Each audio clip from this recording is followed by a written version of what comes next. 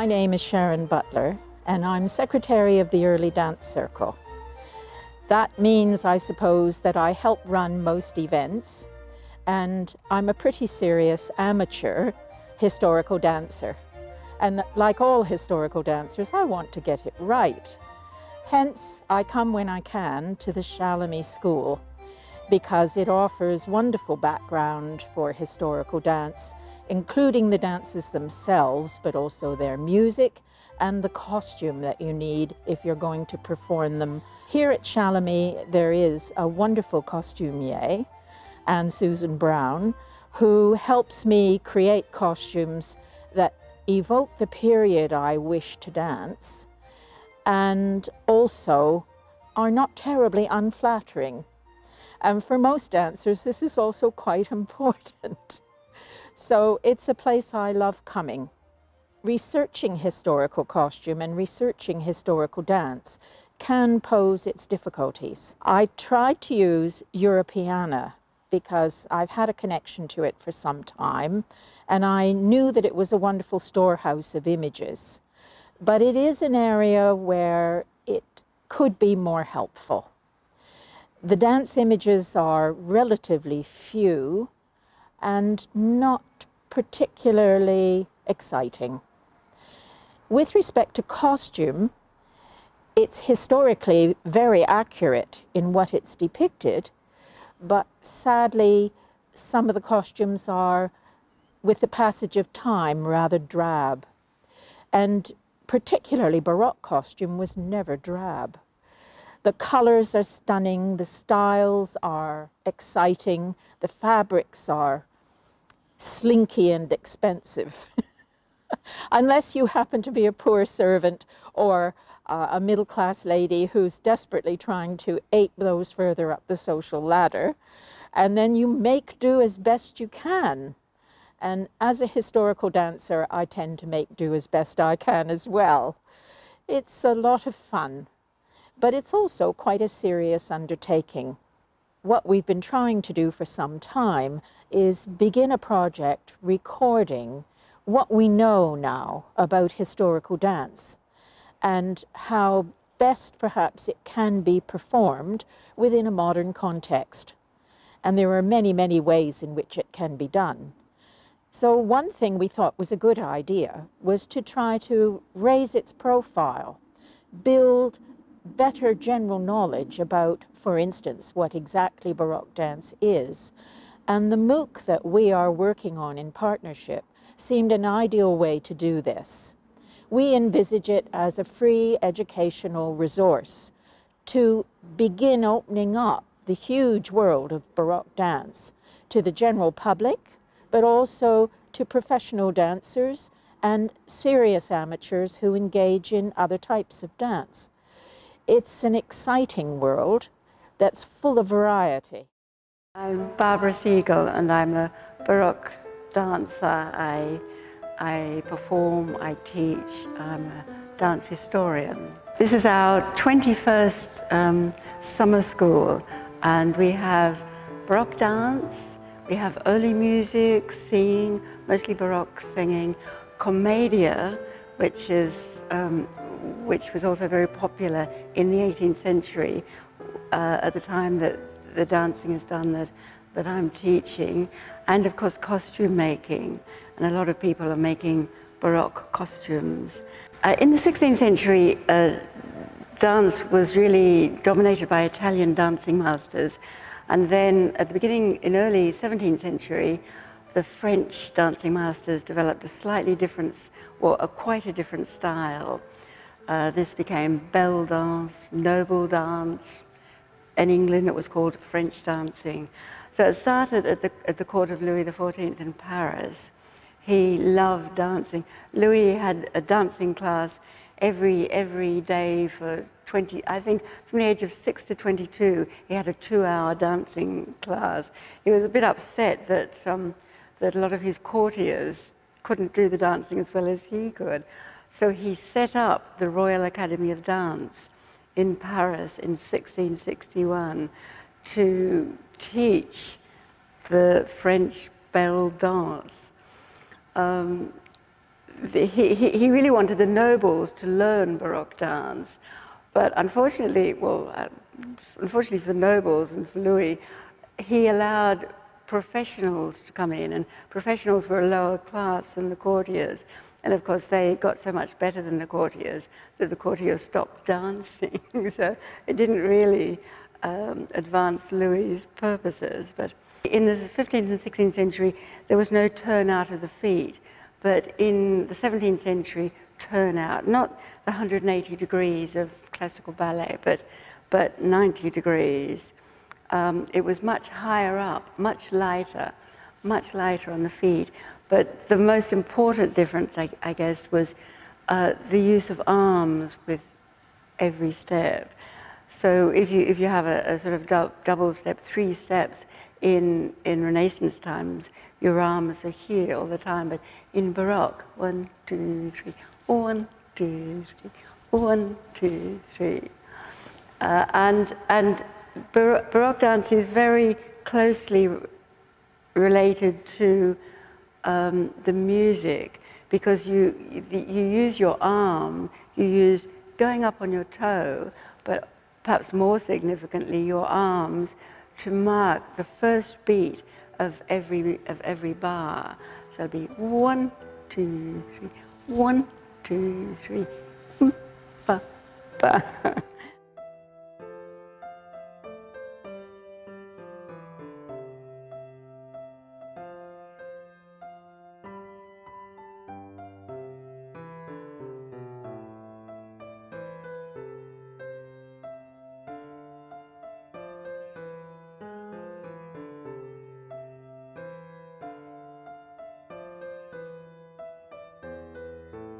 And when I'm doing Baroque dance, I feel that I am conjuring up the music with my arms and my body, and that I could almost create a rhythm just with my hands and certain things of my body, yip, papa, yump.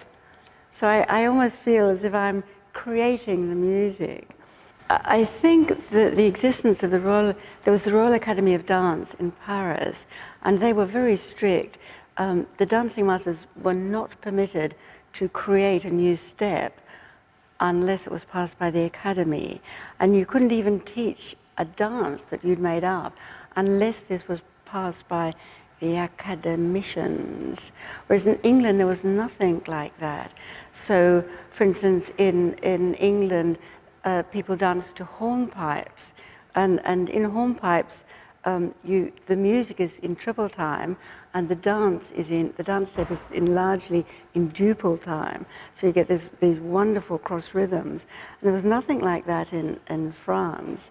And I think maybe there was just much more freedom in England. It's interesting if you compare a lot of the English and the French dancers. The English dancers, every step will be different.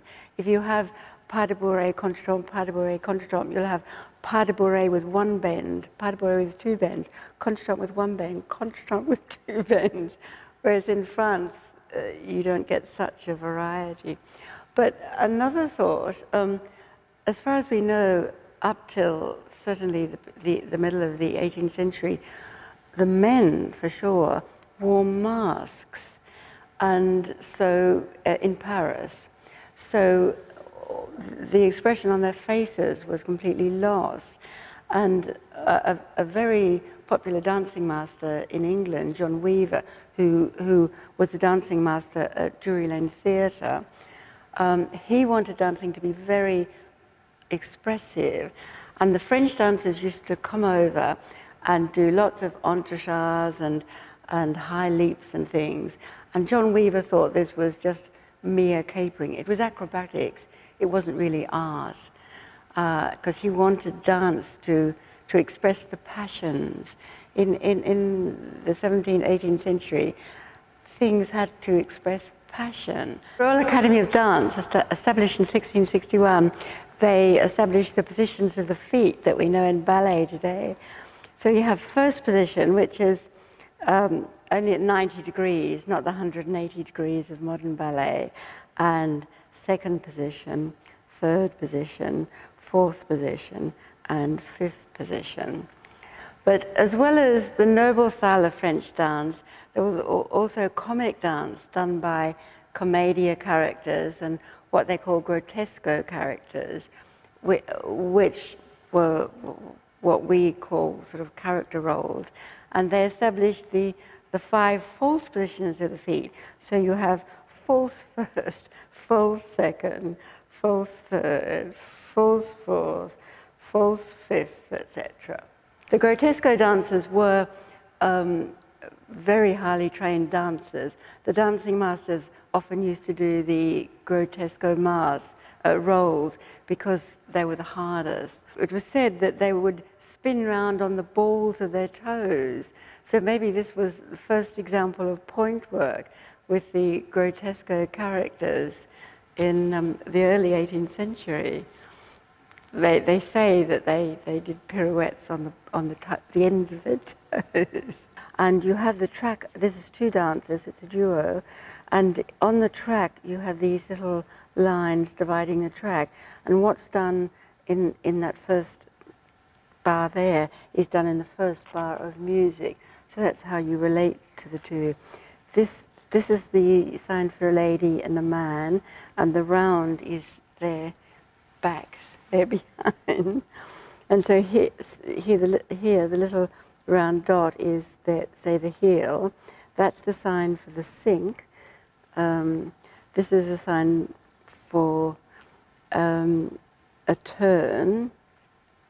It's clear on this side. So you sink, you turn, and then you take a movement, take a step.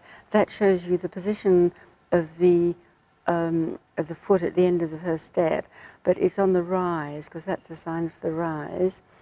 This means that these 2 steps are related, are connected in one step unit.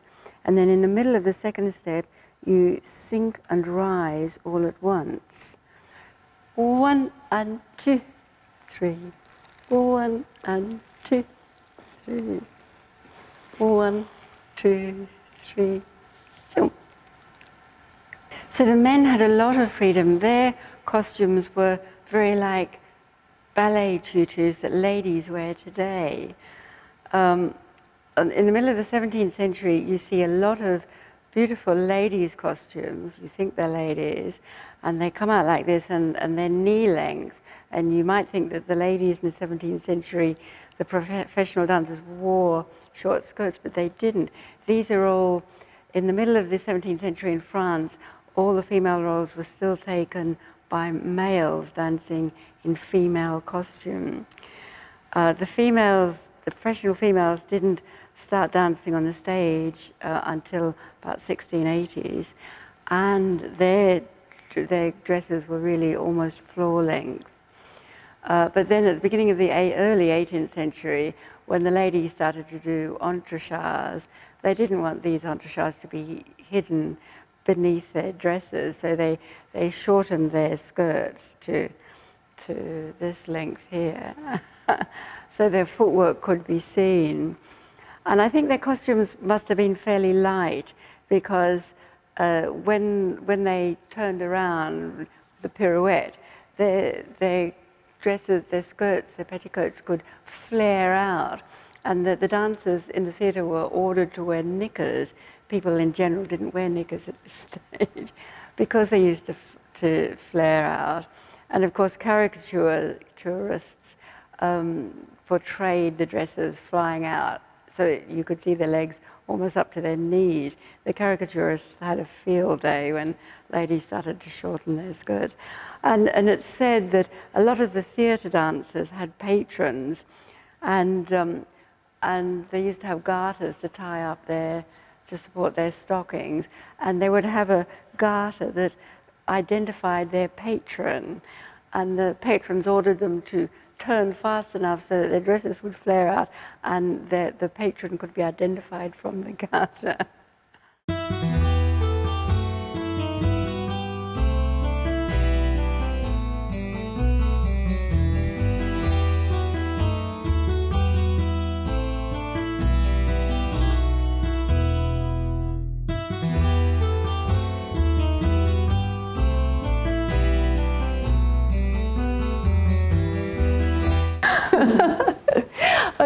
I'm Anne. I'm Anne Brown. I've been coming to Chalamet for about 7 years now, 6, 7 years.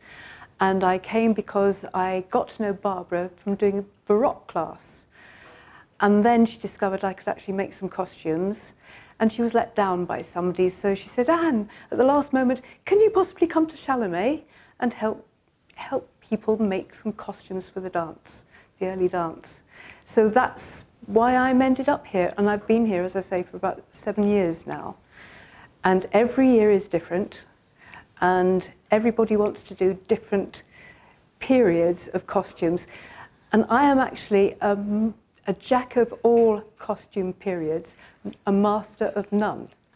So basically, I've got my references, and I use these assiduously, and then other people tell me the details about what and why. But then I can go back and read up, so my knowledge is expanding. And in actual fact, the 1650s, it's very difficult to tell you very much about it because not very many of the costumes actually lasted. Because what happened, they were so beautifully designed with black work, white work, and the braids and things, but they got used time and time again. So gradually, all the fabrics were used up. So even the V&A does not have very many examples of these things, but the ones that they do, we can see certain shapes of what they look like and all the rest of it, and the embroidery on them. But there are not very many examples to see exactly what they're like. So then we go on a little bit further on. So the 1700s is a much better period to start describing things. So I've got this rather interesting sack back, which looks like a sack at the front and the back, which I've never seen any dancers wear because I don't think it's very flattering. But that was where it went from very, very tight bodices with big voluminous skirts to something that looked more like a pregnancy smock. That went on to the sack back, which again, the fabrics were so wonderful, they wanted to show it off at the back. And they made it, well, the sack back, as you know, is just one large piece of fabric gathered into a neckband at the back. And it was just completely loose at the back. But it became tighter and tighter at the front. And then they decided that wasn't very flattering. So then we ended up as the polonaises because they took the sack back and actually hammered down the back pleats and into a lovely V shape, which of course was very flattering to show your wide shoulders, your little narrow waist, and that emphasized your big childbearing hips. That went on to the big court dresses. Obviously, as people were able to travel, they were able to acquire beautiful, beautiful fabrics. They were heavily embroidered, and what they wanted to see was show people the beautiful fabrics. So they made these wonderful court dresses, which just were literally out there, and it was just a flat piece of fabric with the beautiful embroideries on it. Totally impractical for everybody else, but very nice for the court dresses. Types of fabrics in the early time, linens, and they were heavily embroidered. Went into the sack-back periods, the early 1700s, 1720s, something like that. You were starting to get the silks, and they were damask, and they learnt the weaving techniques, and you got the lovely, lovely colours. They were very, very bright colours, a lot of them, but they were plain silks with self patterns and all the rest of it. But then we got the flouncy things and using, I don't know whether they actually had pinking shears. I don't know that, but a lot of the decoration was just pinked edges. And they applied these on the fronts of the open robes and on the petticoats. And they also used a lot of laces and that sort of thing. When they wanted to dance, they didn't want to trip over their own feet and their dresses trodden on. So of course, they actually raised the level of the hem so you could see their ankles, which was quite unusual for those days anyway. Court dresses, no way. You would only see a pointed toe of a shoe poking out underneath. But the dancers, they had to be raised off the floor quite a lot. And of course that goes on for your more working class. They couldn't afford, and it was dangerous as well, to have long dresses. They wouldn't want to be sweeping the floors with long trains and that sort of thing, so that they actually they had it shorter rather than longer. Well, when the earlier time, they didn't actually attach the sleeves to the bodices. It was only laced. So they were able to raise their arms quite easily. But looking at the sackbacks and all the other, as it progressed, they didn't actually have a very big armhole. That didn't restrict them. That actually made their arm movements a lot better. Because obviously, if you've got a low armhole, that's going to pull when you try to move your arms, which is why they ended up putting in gussets in some clothes. But they didn't have to do that right at the beginning at all, because they literally had the arm side was tucked in to the armpit. Because they couldn't afford many dresses, an evening dress had sometimes to be worn during the day. And obviously, as it got older, maybe they wanted a lovely new evening dress, so it would be absolutely beautiful. But later on, when they worn it a few times, maybe, they said, right, okay, we can use this during the day. To make it more modest, they would have what's called a chemisette in some, in later periods, which is a little fill-in. They would also use muslin shawls to cover here, that's called a fichu. And that was just literally like a little triangular scarf covering the important bits. The beautiful dresses, the silks, were not really a good idea to hand down to working class people, but it was probably handed down to your maid, and she would adapt it for her day-to-day wear and this sort of thing, because they were never wasted anything. Everything was always recycled. But obviously silks wouldn't go well in a kitchen, so they had to have a linen interpretation of what the lord or lady of the manor would actually wear. So they wanted to look like their betters, so they would still have corsets, they would still have the peplums and the design as close as they could get to it, but they would use it in fabrics which were like, you know, hard wearing. It all, I've talked about the sackback. The polonaise actually hammered down the pleats to make it more flattering. Marie Antoinette wanted to be a shepherdess, so she raised her skirts and ballooned the back of the polonaise up to make it look like a shepherdess. Then suddenly, in the 1790s, it all completely changed, and everybody wanted to be like a classical column.